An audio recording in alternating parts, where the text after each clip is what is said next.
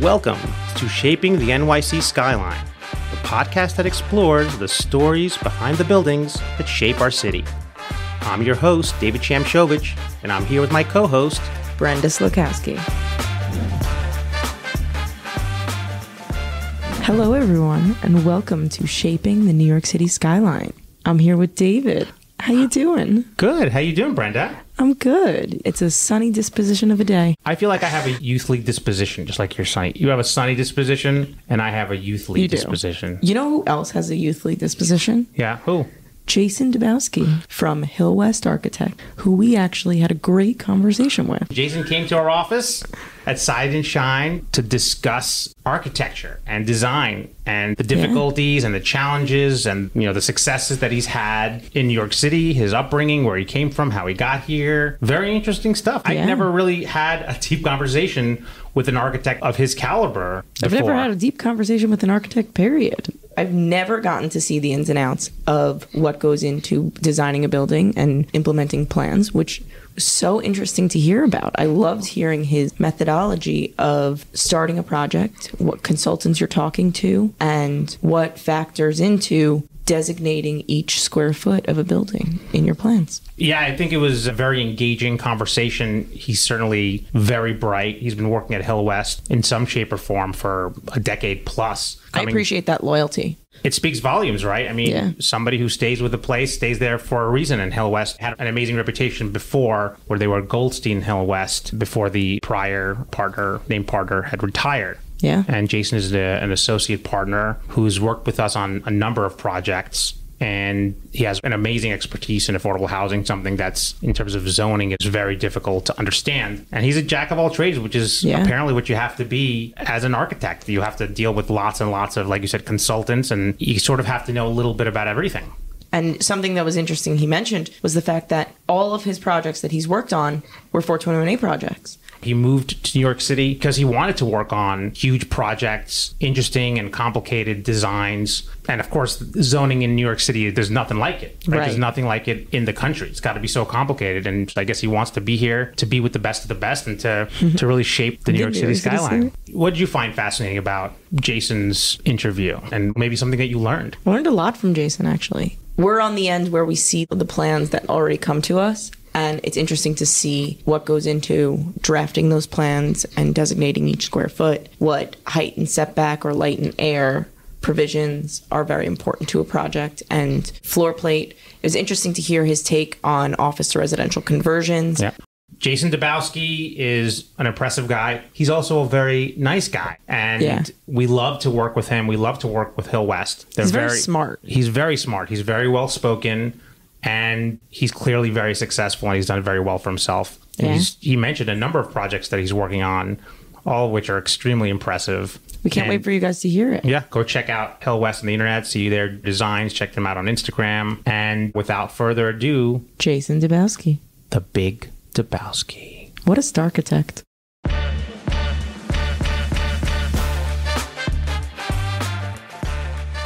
Thanks for coming, Jason. We really appreciate it. Yeah, great. Well, thanks for having me. It's a real privilege to be here. We're very excited about this opportunity. It's the first architect that we have on the show.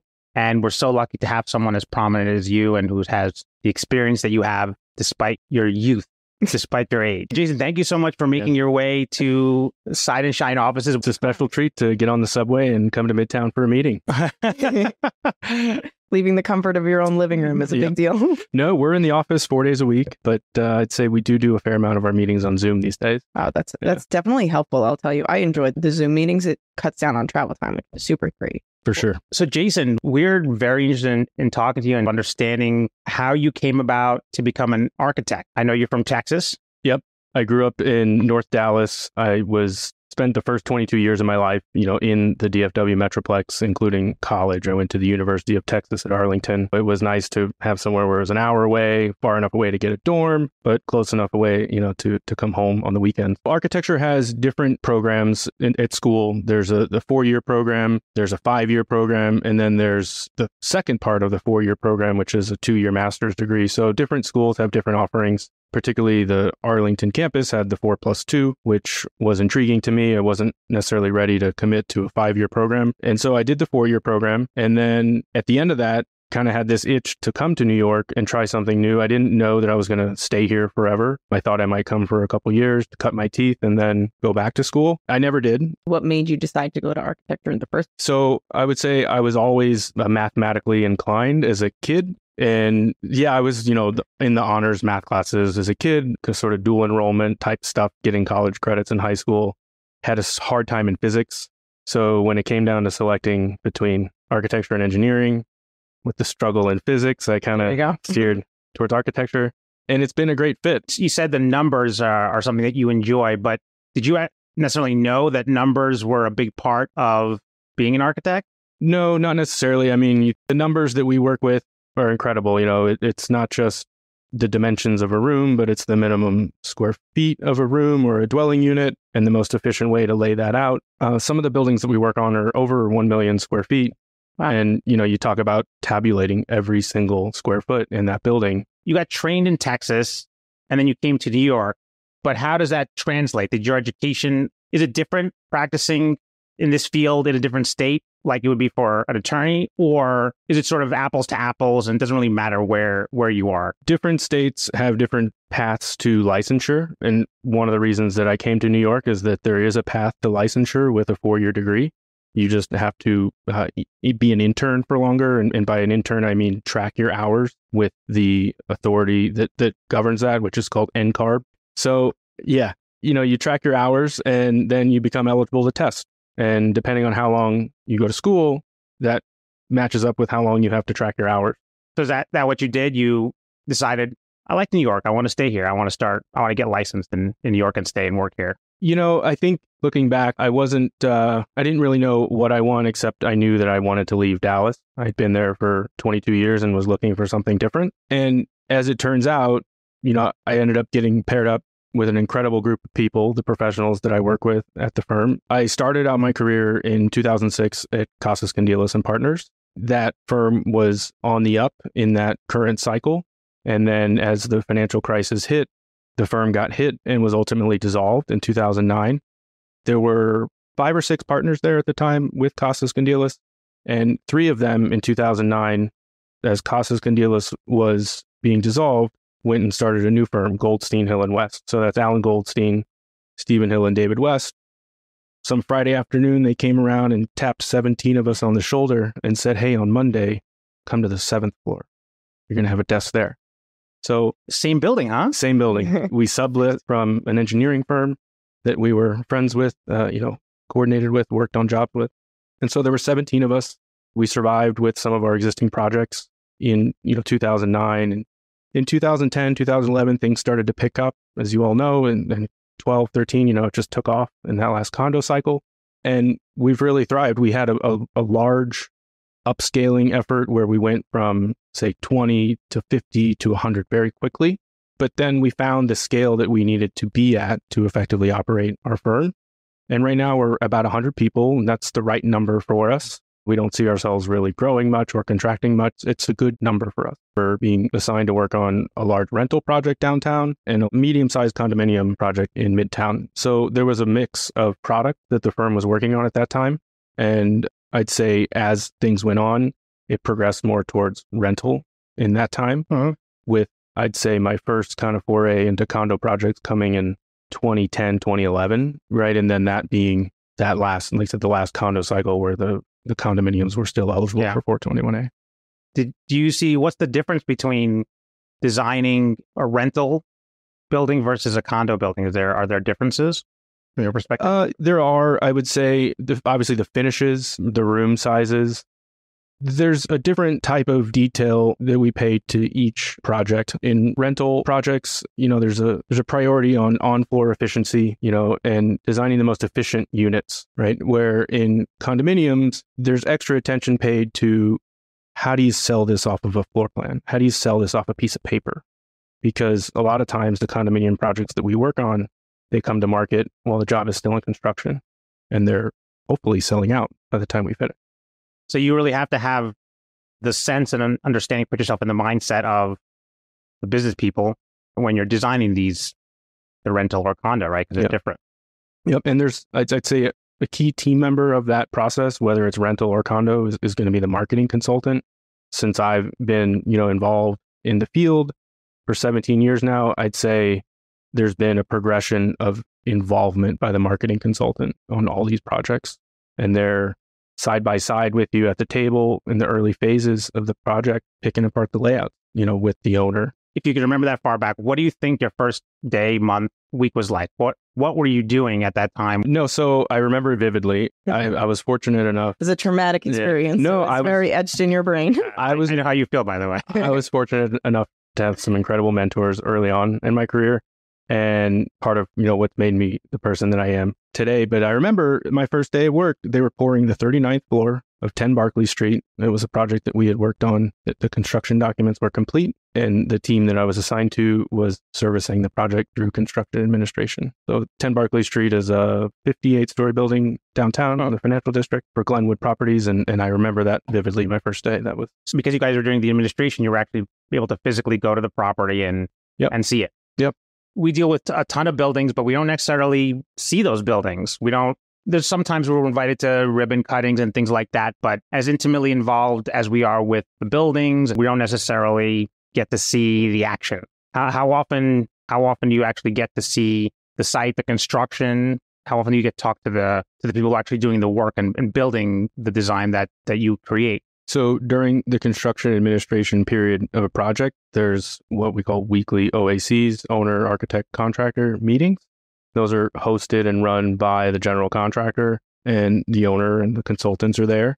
And they give status updates on the construction progress. We talk about how many open shop drawings there are or how many open RFIs there are. And so those happen weekly. COVID has changed things in terms of how often we go to the site, but those happen weekly, and we try to be there weekly. If we're not there weekly, we're on Zoom weekly, and we're there monthly. Are you the first stop on any developer's project? Like when a developer decides that they have an empty piece of land, is the first stop the architect office?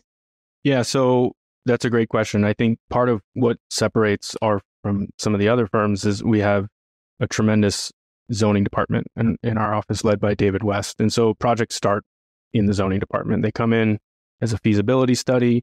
Somebody's got a lot. Maybe they're thinking about buying the lot next to it. And so we study what can be built on that lot, and we call it a feasibility study. We do quite a bit of those. We've studied a lot of different sites throughout the year. And David West knows a lot about zoning. He probably knows as anybody, any architect that I know, at least. What sort of challenges have you seen how the design work and the actual construction work, how they work together? If you want to use a horror story as an example, I won't hold you to, you don't have to say names, but everybody likes horror stories. I'll say that deviations from the drawings that happen in the field, it's the contractor's obligation to point those out to us. And we generally would give a thumbs up or a thumbs down. I think what we pay extra attention to are deviations that affect code compliance, particularly accessibility. Accessibility is a huge thing for us, designing equal opportunity housing for everybody. And construction tolerances are like maybe 1/8 of an inch is kind of the most you're going to get away with on an accessibility concern. So having any deviation from that needs to be remediated. Maybe you sort of can juxtapose how you started off your career and where you are now, because I know there's probably a world of change that's happened. Yeah, sure. I was very fortunate in the first half of my career from 2006 to 2014. I had the opportunity to work on 10 different projects. 9 of them got built, and 8 of them I was hands-on from beginning to end, which is pretty rare, but it happens. I will say one thing about our office is that the majority of the work that comes through our office does get built. They're real world designs that aren't sort of whimsical fantasies. So you can walk down the streets of New York City and just be like, hey, I designed that. Yeah, it's a great feeling. Yeah. You are actually shaping the New York City skyline. Yeah. I love when we mention the name of the podcast. I know. So I would say throughout those projects from 06 to 14, my roles and responsibilities just grew incrementally with every project. So, being called the junior designer and continuing to grow through the job captain role and project manager role, that was just sort of a natural progression from sort of project to project that happened. Still in all of those roles, very actively part of the drafting and production team. But drawing different things and having, responsibility for different things during that process. Yeah. How do you keep up with the new stuff? There's different resources available. I'd say first off is the AIA, where they have regular presentations scheduled at their space at the Center for Architecture on LaGuardia Place. For example, last month they had one on Lower Manhattan flood resiliency, which is a kind of a hot topic, And so that's one resource. We also have lunch and learns at our office, which are pretty great, where you get salespeople coming in with their product, but they're also there to educate you. You get continuing education credits as an architect to maintain your licensure. And lunch. That's how we do CLE credits. Yeah. And then, there's also conventions. The Build Expo, for example, that was here in New York City a few months ago. That's an annual event. The AIA convention was just held last month in San Francisco, where actually David West gave a presentation on the history of housing in New York City. Wow. Obviously, when you have a new material that comes out, whatever it is, it's a glass, steel, facade, whatever it is. Bird-friendly material. I'm just saying, bird-friendly material that I know that's something that we had discussed with you earlier. How do you feel about recommending that stuff when it hasn't been necessarily tested on lots of buildings, especially if it's fairly new? I assume you want to you don't want to be the guinea pig that says, this is a great material, and then it deteriorates, and then you got to have egg on your face. Yes, it is a difficult position to be in. We do not want to sort of reinvent things or be the first to test out products that are coming to market. It's something that we shy away from, I would say. Right. So there was a local law passed a few years ago. It took effect for filings, I think, in January 2020, where the first 75 feet of the building needs to have what's deemed a bird-friendly material. And there's new products that are available. At first, there was a very limited selection, but it's becoming more readily available, and we're starting to see it installed for the first time in some of those buildings. So as a layman who doesn't know any of these materials, what is considered a bird-friendly material? Something that they won't bump into? Yeah, so as I understand it, there was a bird conservancy group that was concerned about the birds flying into reflective surfaces. They did some tests and decided the materials would have a bird threat rating. And so now materials have bird threat ratings, and you have the right rating, you can put it on. Okay. The power of lobbyists. I guess. We're going to have a Superman rated window once, and Superman, no, he's made of steel. He can just fly through it. He's okay. And it's not a bird. But it's something that it's just now starting to be installed, given its effective date. There were some jobs that really rushed to beat that deadline, filing before the end of the year in 2019. So jobs that were filed in 2020, they're just now starting to get built. I'm curious to know how that affects construction costs. Like, is the bird-friendly material more expensive? It's just a thought-provoking question for our audience, if anyone wants to answer. Do you know, Jason? No, I'm sure there's some upcharge to it, but I don't know the value. One of the newer laws that came about recently is Local Law 97. How does that impact your design process? And is it making things more complicated? Yeah, so Local Law 97 is a buildings emission limit law. Some people call it the carbon tax. It takes effect in 2025, and basically there's a prescribed per square foot metric that's been established for various building types and uses. The first compliance period is 2024 through 2029. They have civil penalties that will be starting in 2025. The whole idea is based on the grid going green and trying to reduce our reliance on natural gas. And so the way that we're seeing projects prepare is trending more towards what we're calling an all-electric building, or at least reducing the amount of gas-fired equipment in a building. I'd say many buildings are shying away from the conventional gas-fired boilers. Some are electing to go with electric boilers, and we're eliminating cooling towers and switching more in favor of what's called an air source heat pump. These are monster pieces of equipment that can live. They need to live outside. They need a lot of air. You can put them sort of in a building, but in an outdoor space that is properly ventilated. But generally, we're seeing them placed up on roofs. Does it feel more complicated doing a new residential building, given those obligations, or is it just another thing that you have to do? Doesn't really complicate it. I don't think it's more complicated. I think there's different factors to take into account. For example, if there's no gas, then you don't have to worry about the gas risers within the residential floors serving the gas cooktops, right? It's just actually probably cheaper to not have that because of the way it needs to be built. But then, like you said, the equipment that's required on the roof we're seeing is substantially larger than anything that we're used to providing. When you first got here in 2006 versus, I don't know, maybe you can compare it to then the 2008, 2009 financial crisis, then 2010, 2011 when it started picking up, and then the good times roll over the next 10 years. And now maybe those sort of periods, that's where I'm placing the bookmark. Right. Are you seeing any similarities between the downturn that occurred post-financial crisis in 2008 as it is compared to now? Yeah. And the sorts of buildings that you're working on, how has that changed? Yeah, so I think one thing that I watched happen and become much more prevalent and still is today is the rise of the Starchitect or the branded building here in New York City. And so I think maybe like 15 Central Park West was one of the first sort of most successful buildings in that sense. And there's just been this continued trend over the years to have branded buildings that are designed by famous architects. We do a fair amount of collaborations. Most of our work, I'd say 70% of our work is what we call full service, where we are the architect of record and the design architect. About 30% of our work we do as executive, so where we're paired up with, call it a Starchitect.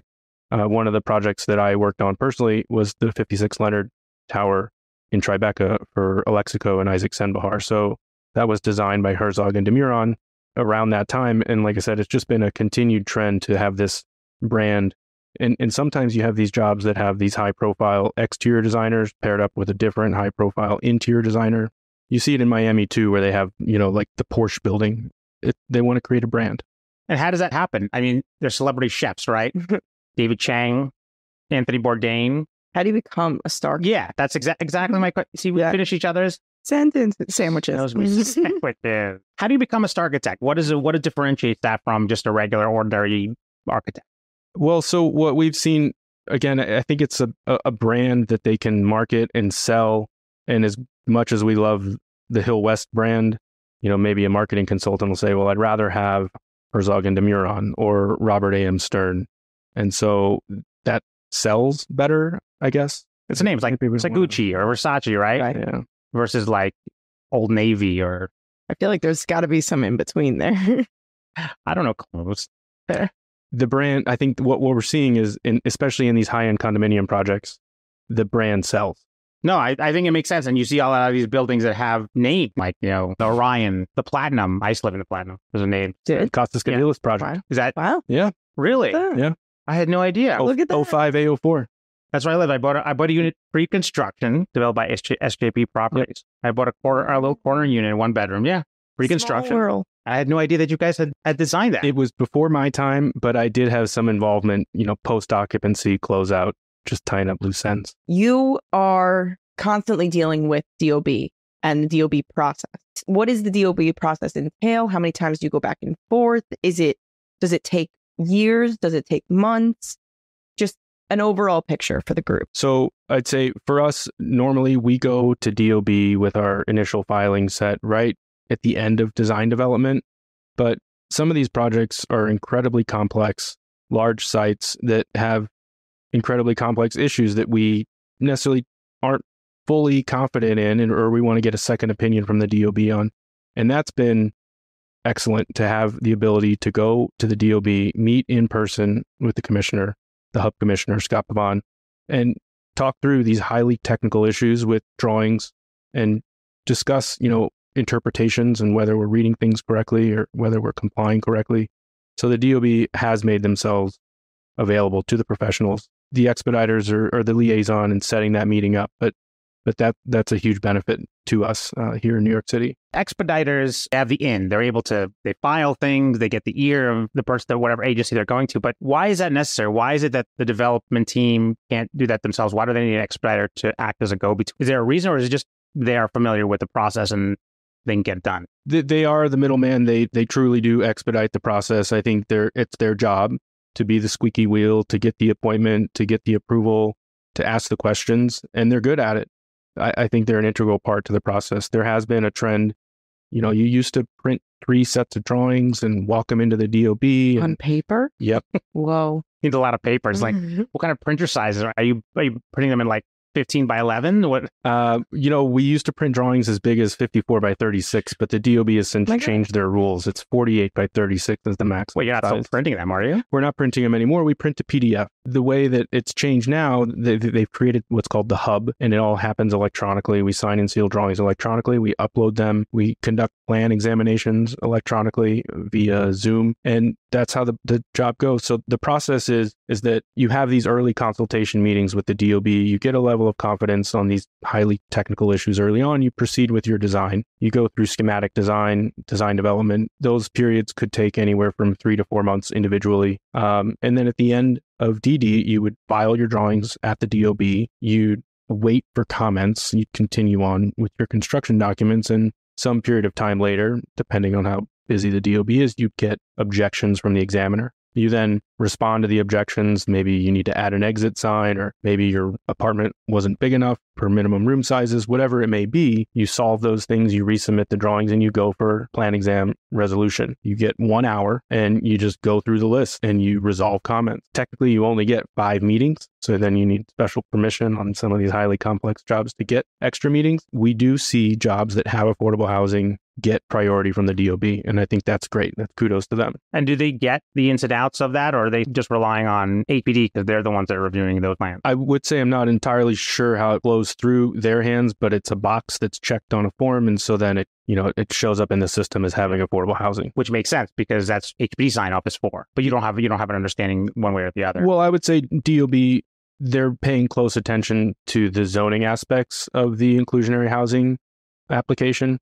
Whereas in our experience, I see HPD paying more attention to the architectural aspects of an inclusionary housing application. So DOB is looking to make sure that your zoning floor area, your inclusionary housing area, all that adds up, right? Whereas, say, an HPD build review, they're making sure that your unit is, 400 square feet per studio. And how has your experience been with BUILT? For those who don't know, BUILT is Building Land Development Services. They're the architect team at HPD that reviews plans for affordable housing, whether it's inclusionary housing or fully affordable building. How's your experience been with them? I've done 5 inclusionary housing projects, and 2 of them have gone through the BUILT review. The way it works these days is you submit, of course, after the Side and Shine team has gone through it with a fine-tooth comb, and that it is the appropriate file size. You submit it, and then it's, a random audit process where they decide whether or not your job gets a BUILT review. And so I've been through 2 of those, and they're challenging, no doubt. They do add some time to the project schedule. Sometimes it takes a couple tries to get all of the objections resolved. But, on the situations where we've not gotten audited, that's like, everybody's thrilled that it just kind of keeps the project moving along in its intended schedule. Yeah, for sure. What sorts of projects do you generally work? So at Hill West, I'd say 98% of our work is multifamily residential. When we work on mixed use projects, there'll be maybe a commercial office component on the lower podium floors, or maybe a retail component on the first floor, or cellar, parking garage below grade, that sort of thing. But the predominant use and product that we design is multifamily residential. I'd say starting in 2017, 2018, we had success in branching out outside of the boroughs. And we've started to do more work in Westchester, in White Plains, in New Rochelle, and in New Jersey as well. Is it the first time that you guys have ventured out? I'd say in the current firm, Goldstein Hill West, now Hill West, in 2017 is when we first started doing some work outside of the boroughs. The old firm that I first started at, Costas Condilas and Partners, I think had done 1 or 2 outside the city. There are, just like we are one of the well-known architects here in the city, there are architects who specialize and kind of have that market cornered. So it was difficult for us to break into those markets. But for example, 11 Lawton came to us through a referral for one of our current clients. They had referred somebody to us who had bought a portfolio of defunct Chase banks, and they had spun some off into, doctor's offices or community centers. But there was this one particular bank in New Rochelle. It was the former City of New Rochelle Bank, I think, an old historic building that's listed on the National Register of Historic Places. And it was just mixed up in this portfolio that they had bought. So they realized the favorable development climate that exists in New Rochelle, and they quickly put together an assemblage to meet the criteria for what is the tallest building, or what hopefully will be the tallest building in New Rochelle in the DOZ1 area. And so we went through the process of getting that entitled. It was a very friendly process, I would say. It took probably, once we had our drawings ready to go, it was a 3-month process. Wow. We had probably 6 months of work to do to kind of get there with the design.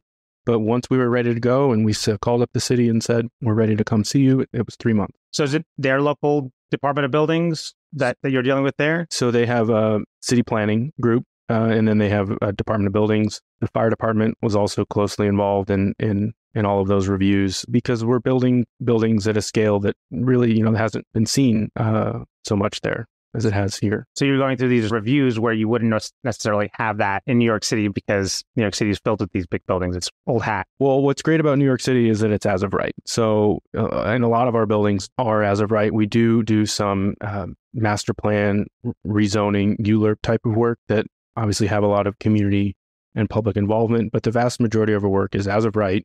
There's not, a community board that wants to see what color brick you're going to be installing here in New York City. So I think that's part of what makes New York City so great. Whereas in some of these other municipalities, you do have to go through a design review board process, and they have local residents and design professionals that sit on those boards that guide the design. So is that what you did for this project? Did you have to make an appearance before the community? Yes. Make a presentation? Yes. In all of our projects, White Plains and New Rochelle, and even in Newport, the community board presentations are a prerequisite. And how are you finding the people in the community to be? I've attended some of these community board meetings in connection with inclusionary housing projects. Lots of personality. Yeah, lots of personalities. There's a lot of, conflict, distrust. Just people are generally not happy with the developers who they view as, very wealthy people who are coming in and going to cause gentrification. And they're not 100% wrong, but they're not 100% right either. Maybe you can give us some information about how that works in Westchester and how those people take these projects in. I think that no matter where you are, that there's people in the community, rightfully so, that want more affordable housing. And I don't mean affordable in the sense of low income. I just mean like affordable to regular people. Instead of building more luxury housing, more luxury condos, they want normal people housing. Yeah, I think it's key, because we want housing for everybody, not just people low income. We want middle income, moderate income. Yeah. Luxury seems to be the only thing that's being built nowadays, though, given that there are no incentives to do other things. Oh my God, should we talk about 421A? No, we're not talking about 421A. I told myself I would not talk about 421A again. We've I been that. actually want to go back to Brenda's and David's comment about affordable housing, and how did you guys get started on that? You mentioned that you yourself have worked on 5 affordable housing projects. How did you get started on that? I would say, I think probably all of the rental projects that I've worked on in my career, I think all of them are 421A jobs in some sense. Going back to some of the early Columbus Square projects for the retreats uptown, they all had some 421A component. It was a different 421A program that didn't have the same affordability requirements that Affordable New York has. But we've been working on inclusionary housing projects for a long time. And the difference between inclusionary housing and affordable housing is the inclusionary housing, what we would call the zoning part of the affordable housing, where there's a floor area requirement tied to it, whereas the Affordable New York program is the program that is for tax benefits. And how did you, like I said, David West is one of the people that I think knows so much about inclusionary housing and affordable housing and zoning. That doesn't surprise me that he's, he's reviewing that. How did Hill West get the reputation it does? Because you're the Starkitects of inclusionary housing. Is that? Yeah, I love it. Hey, I love it. We'll We've been looking for a comparison. Starkitects of inclusionary housing. We'll take it. So, you build a reputation like that. You heard Alvin's podcast and Jay Side, and that sort of, I was really interested in seeing how they became who they were. How did they become known as that person? So how do you think your firm, or if how did they get that reputation? Or was it sort of built up slowly, one project, another project, and then just got a lot of referrals? Well, we specialize in housing, and I think we've been following the trends of 421A and affordable housing, and it just has become this normal thing where a job that comes in the office, it's rental, it's going to have 421A, or it's going to be some component to it.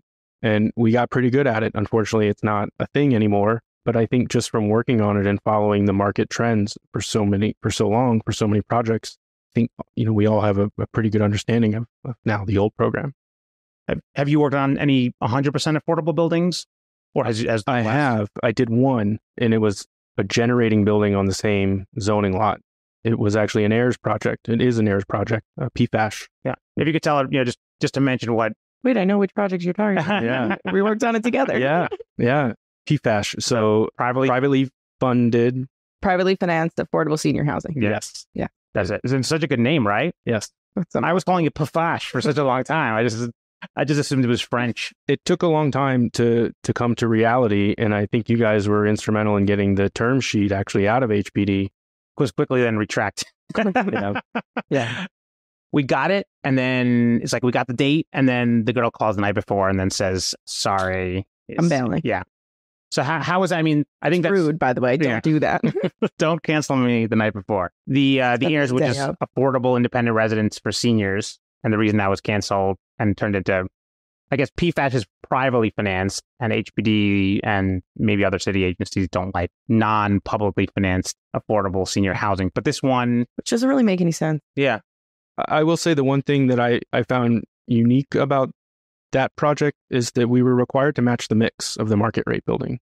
And so we found ourselves designing 2 and 3 bedroom PFAS units that I wonder who the user would be of those. Studios and 1 bedrooms at the most really is what a senior would want, right? We could have gotten a higher dwelling unit count had we not been tied to matching the mix. Yeah. Well, unless you have a senior person who is living with their family. Because you only needed at least one person in the unit who's 62 or older. You probably worked on one of the maybe 10 to 15, I think, PFAS projects that happened. Maybe you'll come back again. Not likely. Mm-hmm. Was there anything challenging in that process? There wasn't really any precedent because it hadn't happened before. Yeah, it was, I think the building in and of itself, we kept pretty simple. It was a challenging site to develop on. As a height factor zoning site in Jamaica, Queens. There were open space constraints. There were parking requirements for the market rate building that put a huge burden on the site and kind of influenced a little bit of the AIRS PFAS building's design. That was a challenge. But had it been sort of on its own, sort of freestanding, not tied to this other very complicated site. Does that happen often where you have either with a client or with an agency, it doesn't have to be HP, another agency, where somebody says, you should do it this way? They're trying to do something where it seems practical or seems even like this. You want to make sure that the market rate, the affordables are sort of on the same footing. But then again, their proposition doesn't make sense, whether from a financial perspective or how it's going to be utilized. Have you experienced any of that? And then if so, how have you dealt with it? I don't have anything related to affordable housing that comes top of mind. But another example I can think of is that some of the flood regulations have recently changed in New York City, where we used to be able to build dry flood-proof cellars for buildings, residential buildings that were in a flood zone. And in a dry flood-proof cellar, we were allowed to put mechanical equipment, amenities, such as, say, like a pet grooming room or a tenant laundry room. We were allowed to put in a dry flood-proof cellar up until last year, maybe 18 months ago. The DOB had changed their interpretation of the FEMA regs, and now they no longer allow these types of uses in a dry flood-proof cellar that are tied to residential. So what is permitted now? Like a bike room, tennis storage? Yeah. So you could park cars in a dry flood-proof cellar, but you can't have any other uses really. My question was about the city of yes. Of hell yes? I call it the city of hell yes. And you mentioned earlier that the parking stress on the AIRS building was really difficult. And I think that's one of the things that they want to change, is to sort of make things more simple and to take out things that historically were problematic or necessary that are no longer the case. Do you have any thoughts on their proposal? We are hearing a lot of chatter, and we are seeing a lot of sites come across our desks to study for conversions. And there are some proposed zoning text changes that will make conversions more favorable. Do like conversions from office to residential. Right. So right now in New York City, pre-1961, or in Lower Manhattan, pre-1977, are eligible for conversion under MDL. And that's just a more favorable path to compliance in dealing with depths of yards, sizes of courts, and the ability to convert the entirety of the building to residential versus just the portion that is under 10 or 12 FAR. So there are some proposed tech changes out there that we hope to see enacted that will make conversions easier to do in more buildings and in a greater geographical area. And does Hill West have any experience in doing, or do you have any personal experience doing any conversions? Yes. So I've done 2. One was a condominium in Tribeca, and then another one was a project that we did with your team, the Park Hill City project in Jamaica. That was an old hospital that we cut, chopped, extended, and reshaped the floor plates to be of residential depth, and even added then, I think, 9 stories on top of it and created 481 apartments in an old hospital building. And what are the complications there? Because to me, it seems like it's easier to start from scratch than to have to build on top of something that's already there. Yeah, well, the structure, I think, is one of the biggest challenges. You need to have good drawings of the existing conditions from all the latest conversions that have come across our desks. We get access to call it the plan room or the war room or the data room, whatever you want to call it. And it is just this massive treasure trove of files. And sometimes in there's even, scans of original blueprint drawings, which is pretty cool. And so, the data or the history of the site of the building is incredibly important to have and also to understand, not just to have. So understanding, what the existing structure is, what the existing foundation system is, what the capacity of that existing structure and foundation is critical. There's experts to help us with that. As architects, we know a little bit about everything, but then we have engineers that know everything about their discipline. Yeah. So we have structural engineers, mechanical engineers, we have exterior wall consultants, code consultants. They're all part of the team. How do you piece this all together? Yeah. How do you do that? Every single one of them is different. They all have very different challenges to overcome. I think, the biggest challenge is legal light and air and how to get it. Legal light and air refers to the size of the window and how much of it is operable. And there's different rules depending on whether you're following New York City zoning. Normally you'd say 30 feet, sort of clear in front of the window gives you legal light and air. Whereas if you're following MDL, it can be less than that. You can do courts that are maybe 20 by 20. There's different, I guess it's more favorable to use MDL for conversions in that sense. And so legal light and air is calculated based on the room size. If a room is just whatever the room area is, you need 10% of that room area to be glazed vision glass. And then half of that glazed vision glass, 5%, needs to be operable. So people have some light and air. Yeah. That's the right amount of light and air. That's somebody decided that. Exactly 30 feet. It's different in IBC. In Westchester, I think it's 4 and 8 instead of 5 and 10. Oh, so there's a lot of light and air in there, so they figured, you'll make it to 5. But if you're in New York City, you need more. 5 and 10. Well, Jason, thank you so much for coming in. But before we go, of course, we want to make sure that you share, whatever your information is. If you have tell people where to follow you on socials and how to contact you if they're interested in reaching out. Yeah, sure. We're at hillwest.com. We're on Instagram as Hill West, and we're downtown in the financial district at 11 Broadway. So let us know if you have a site. You're inviting people to come to your office? if they have a site. Okay, fair. Brenda's going to be there with an oak tag, yelling your name. TRL, the other day. Remember, Jason spells his last name with an I instead of a Y at the end. By the way, I've taken note of that because mine ends in a Y. Yeah. So I was like, not me. Jason, thank you so much for coming in. It was spectacular meeting you. We've worked so much, but we've actually not met physically. Yeah. And it's great to see you. And love hearing your perspective. Yeah, thank you so much. We absolutely adore you and Hill West, and we work so much with you. And we hope that we have a wonderful future ahead as well. But we're excited to see the podcast grow. And again, thanks for having me. Great. Of course. Thank you.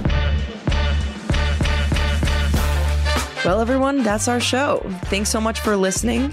And of course, don't forget to subscribe. Also, don't forget to leave comments, because we love to hear from our audience, right, Brenda? Yeah, feel free to reach out at info@sideandshine.com or visit our website at sideandshine.com. We really look forward to hearing from you. You could also reach out to David and Brenda at dshamshovich@sideandshine.com and Bieslakowski at sideandshine.com. Those are lengthy last names. You can just find us on our website. That's right.